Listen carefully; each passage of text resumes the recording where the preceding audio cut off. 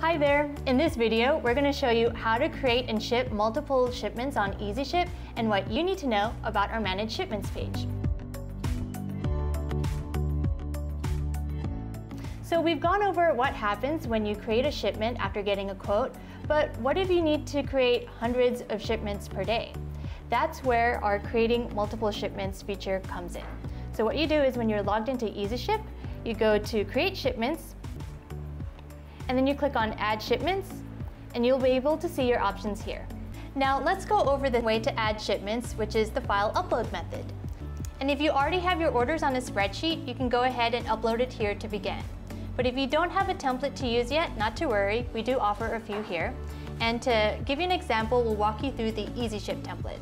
So all you need to do is you click on the Easyship icon, and then to download it, you click on Easyship Sample and Guidelines button.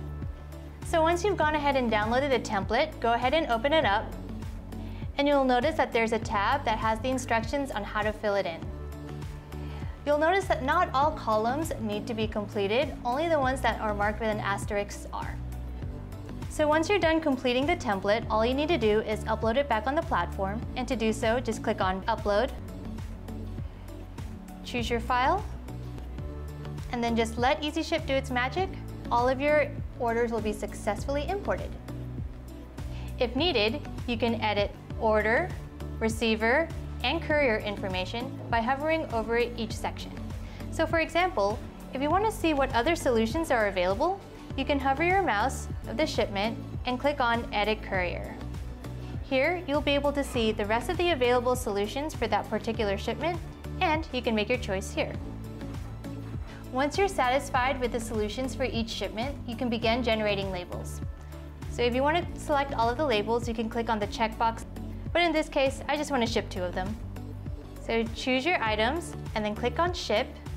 Here you can quickly confirm your pickup address, and then you can also choose whether or not you'd like the courier to come by and pick up your shipment, or if you'd like to just drop it off. Then click Next. Go ahead and confirm your payment options, and that's it. So once you've paid for your shipments, all you need to do is click on the Manage Shipments page to see the status of your labels.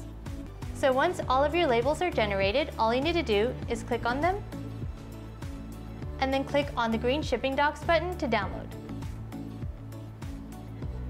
The good news is that when you download the documents, it'll include the commercial invoice and other required documents needed based on the details of your shipment. So now you don't have to worry whether or not your shipments have all the required documentations needed, because we generate everything that you need to ship domestically and internationally. Once your labels and documents are printed, all you need to do is put the commercial invoice, if you have one, and the label into the shipping pouch and attach it to the package. Then hand it off to the courier, whether that's having the courier come by and pick it up or you deciding to drop it off. Do keep in mind that Easyship does not provide any packing supplies, so you will be responsible for the packing materials for your shipment. So that's it for Easyship Basics. In the next section, we'll highlight the features that you need to know about so you can ship like the boss that you are.